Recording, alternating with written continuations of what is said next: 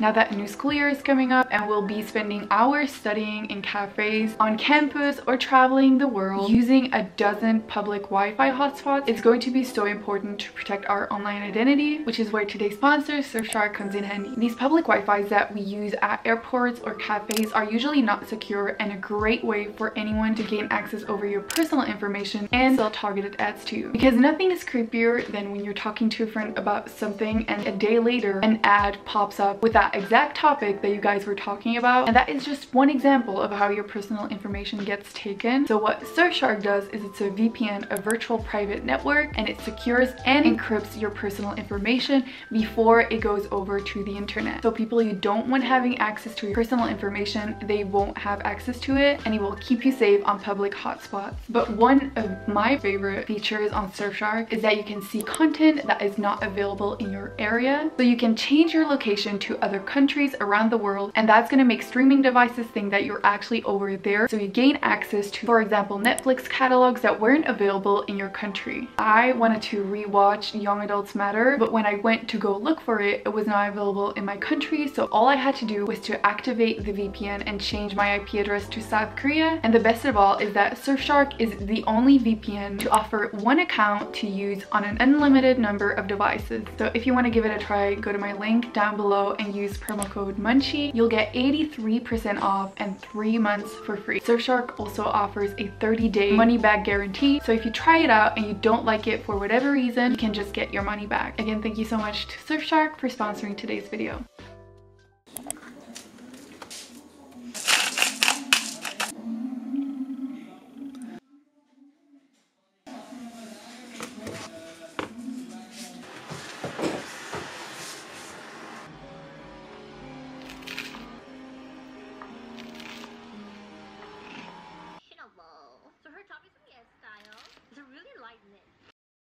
I love back to school season, probably since I was like a teenager. So in this video, I'm taking you along with me while I prepare to go back to college. I'm going to clean my desk, organize everything, and of course I'm going to show you guys what I will be carrying with me through campus. So I'm gonna do a little what's in my bag for you guys. Yeah, I am really excited to go back to college. It's so like motivating to see these kinds of videos on YouTube, especially me. Like in summer, you don't have a routine, you don't really have anything to do, so I'm so happy and excited to like do things again, to follow like a schedule, an actual schedule. So yeah, let's get started.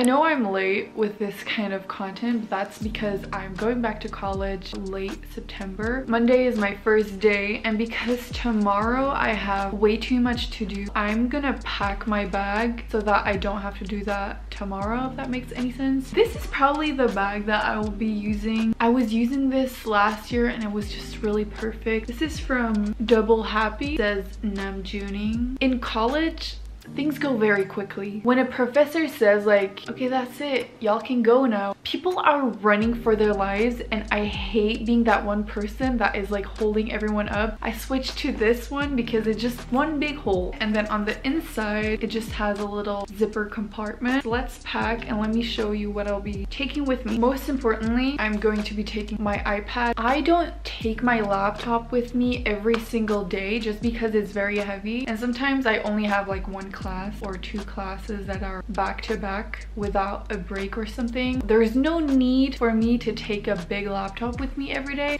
I was actually thinking about getting the Magic Keyboard from Apple because I thought that an iPad and a keyboard would still be lighter than my laptop. I don't know, we'll see about that. First thing that goes into the bag is my iPad. Next up, my planner. I showed this in my previous video. It's a Moleskine planner. I love this one. I used to plan everything on my iPad using the GoodNotes app, but I just love pen on paper when I'm planning things, so I just switched to my trusty old Moleskine planner. In the little zipping compartment, I'm gonna put my keys and my wallet. I also like to put 2 pens, like loose pens, in this zipper compartment. I don't know why. Maybe it's just because it's easy to take out. It's really fast. Everything has to be fast in college. I don't know why. Oh yeah, my headphones. Oh my god, if I would forget these on my first day, that would not be funny. I got this container. This is like a morning bowl. So yeah, it has 2 compartments and a little spork. I got a little snack box for like nuts and stuff. And lastly, I needed a new water bottle. I had another green one, but my dog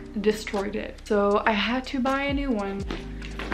I know it looks heavy, you guys, but I promise you it is not heavy. So yeah, there you go. That's what's in my bag, I guess. Oh yeah, actually, by the way, I filmed a Notion tour for this video actually, but I was so sick and tired of my Notion page that eventually I'm just not gonna put it in this video. I'm gonna change my Notion completely and then make a video about it or include it in a vlog or something. So yeah, unfortunately no Notion tour in this video, but you guys can expect a Notion tour very soon.